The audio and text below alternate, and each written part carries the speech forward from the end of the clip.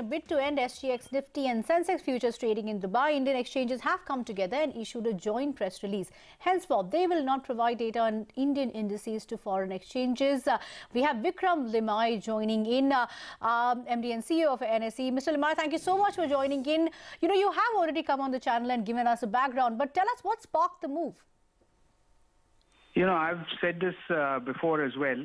That there has been a concern about liquidity moving to offshore jurisdictions, which is obviously not good for Indian markets. And therefore, I'd said this, I don't know when it was, maybe it was 10 days ago, that there are various options that are being considered to see how we can consolidate liquidity in India. So if you look at what we have outlined is a series of things that will try and consolidate liquidity in Indian markets rather than fragmenting liquidity. If you could just take us through some of the details, Mr. Limaye, in terms of the impact, and if you could just quantify this for us to help us understand this better. See, broadly, it has two components if you look at it. One is about licensing of indices that may be used for trading and settlement of offshore derivative contracts. So that would include our license with Singapore for the Nifty. That's one set of restrictions in terms of what exchanges are able to do. So therefore, we will have to terminate our license with SGX for the Nifty. That obviously will go through its own termination clause and notice period, etc., per the agreement, which in our case with Singapore is 6 months. Okay. The second aspect of what we have outlined is sharing of data in terms of the end-use restriction being for trading or settlement of offshore derivative contracts. So what we don't want is other types of offshore derivative contracts, and that would also include the likes of single stock futures that was announced by Singapore, where the prices are obviously of Indian securities, and those prices are being obtained from Indian exchanges, but could be from multiple sources. So exchanges could give data to other data vendors who might provide it to exchanges, etc., etc. But whichever source is getting data from the exchange, what we are saying is that that data cannot be used for trading or settlement of any offshore derivative contract. Okay. Mr. Limaye, I just wanted to know, would we be outliers in doing this? Or is this par for the course? It will stand scrutiny in international standards? No, I don't think there is any question of being an outlier, because the reality is that this is a commercial contract between an exchange and any other exchange, or between an exchange and a data vendor. And you can certainly put restrictions surrounding what someone can do with data, or restrictions surrounding, nobody can force us to license our index, right? It is up to us whether we want to license it or not. Fair point. So do you think that this can be circumvented in any fashion, and some kind of derivative products may nevertheless be offered?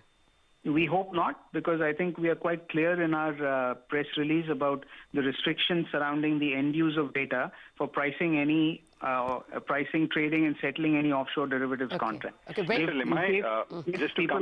If people end up finding a wire meter to try and do that, I'm sure that we will take a look at it if this were to happen, and see what else is available for us to try and control that situation. Because ultimately, please understand, the objective is to try and consolidate liquidity in Indian markets rather than fragment liquidity. No, I absolutely understand the intent, Mr. Limaye. Just a final question. My colleague Prashant is just joining in. When does this kick in? Like, when do we see the last trades in SGX Nifty? So like I said, our contract with SGX for the Nifty has a 6-month notice period. So that is, we will have to give a notice period before we terminate, but that's the notice period for our SGX Nifty. Sure. Mr. Limaye, hi. Good evening. Just a couple of questions. So can trading in single stock futures really be stopped? Because unlike the Nifty, which is essentially licensed, stocks are not really, those codes are not really licensed to any particular organization, right? Can that really be stopped by action from you and other exchanges?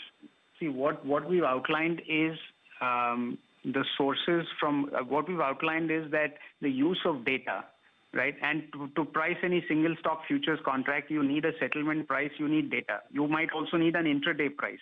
on that security, right? That data has to be obtained from somewhere. Right. Okay. Ultimately, the prices of securities people are able to get from the exchanges. Now, whether they get it through market participants, they get it through data vendors, or they get it through any source, it is generally data that the exchange is providing to somebody. Correct. So all our arrangements for data sharing will build in this clause that this data cannot be used for pricing, trading, or settlement of any offshore derivative contract. Right. So a data vendor will obviously have to build in that restriction if he is on-selling that data to any user of that data, that he cannot use it for any offshore derivatives contract. Right. Right. So legally, we believe that there will be a restriction in terms of end use of this data for pricing, trading, and settlement of an offshore derivative contract. Fair enough. Mr. Limaye, the SGX Nifty as a product is extremely popular. Could you tell us a couple of things? I mean, what was the licensing agreement? I mean, what is the revenue that you made via this agreement with the Singapore Exchange on SGX Nifty, the product itself? I mean, for example, last year. Yeah.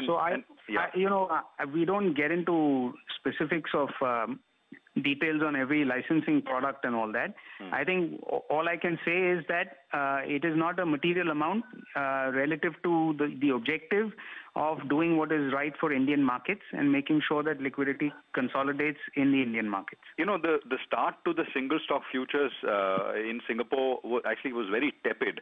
Maybe it is because of the current market conditions that we have, but it didn't really take off with a big flourish. Do you think this move maybe a bit in the extreme, or and why was this really necessary?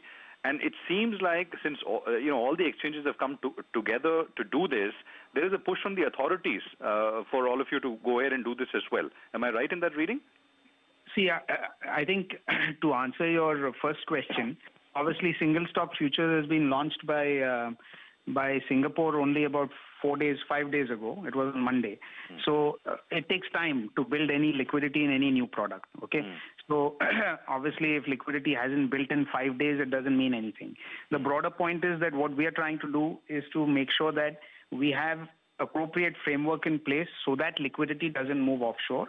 And if there is liquidity that has already built offshore, that we figure out a way to bring it back. What we have also done, which is important to note, is that we don't want to constrain flows into India.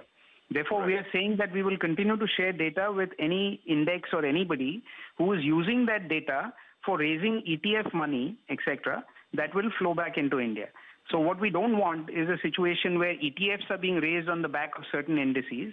Those indices will anyway be getting data from exchanges. But if those indices are used for raising ETF money, that is certainly permissible, and we will continue with all those arrangements. Do you think coming to your last point about whether this was a push by a regulator or etc. As I said, this has been a conversation that has been ongoing. I think we are all aligned in terms of what we need to do. That is, Mr. Limaye, when you say conversation has been ongoing, conversation between Finance Ministry, SEBI, exchanges, should we assume that? I can't get into specifics of who we had conversations with, but you should assume that obviously what we have initiated will be with the full understanding and knowledge of SEBI. We will not come out with things of this nature with SEBI being unaware of what we're doing. Would we see tit-for-tat kind of actions? I mean, for example, we have foreign exchanges trading on the NSE exchange, right? Tomorrow, with this as a precedent in a way, what stops others from doing this here? I mean, if, for example, this kind of go on. No, I don't think, there isn't any kind of liquidity of any other jurisdiction that is built in India that should result in any kind of action from any other exchange. But, it is well within any exchange's rights or any regulator's rights to try and do what is in the best interests of their domestic markets. No, we get that, Mr. Limaye. One final word very quickly before we wrap. What would you tell investors who perhaps might be impacted by this? Whose what will be impacted? What would you tell investors that perhaps might be impacted by this move? There is an option available for people to trade in India. So they can certainly trade in India. They can trade in Gift City. There are avenues available for them to continue to trade in Nifty or in underlying Indian stocks. Yeah. Absolutely. Okay, fair enough.